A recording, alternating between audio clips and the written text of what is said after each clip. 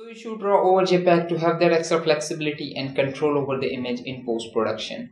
But developing RAW can be a hassle. Not only it requires a specialized software which can cost as much as your camera, but also a powerful machine to run on. Meaning you cannot do this anytime, anywhere. Actually, you can using a smartphone. In this video, I will show you how you can edit RAW images on your phone, whether it's Android or iOS, for free using Google Snapseed. A lot of people use a Snapseed, but they don't know that it can actually be used to develop RAW files, and not just DNG RAW files from your smartphone, but actually NEF RAW files from your camera. So let's get started.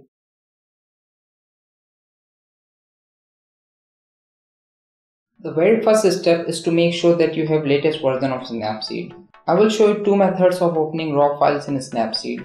The first method works on both iOS and Android. Simply send the RAW file to your device via Google Drive. Open the image in Google Drive and click on the three dots on the top. Then tap on Send a Copy and then select Snapseed. Now wait for the image to load in Snapseed.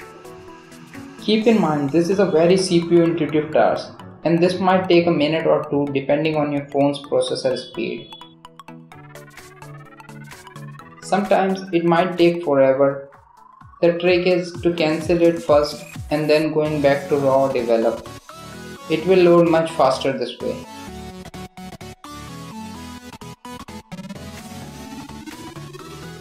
Once the image is loaded in Snapseed, you can do all the different tweaks to the image like exposure, highlight, shadows, temperature, etc.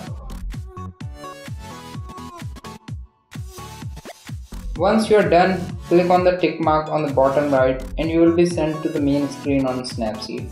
You can go back to RAW tool by going in tools, then develop. There is another way of doing this. Simply locate the RAW file in your SD card. I am using ES File Explorer and highly recommend it.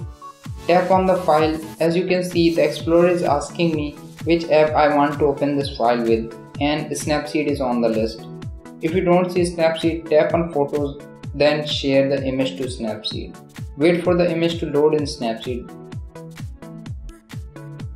An important setting that you might want to change in Snapseed is to change the size and quality of the image that will be exported. Once you are done editing, click on Done and the image will be saved in a Snapseed folder.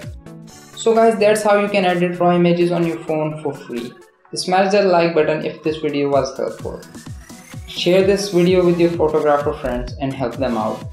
Consider subscribing to the channel. Thanks for watching and I'll see you in the next one.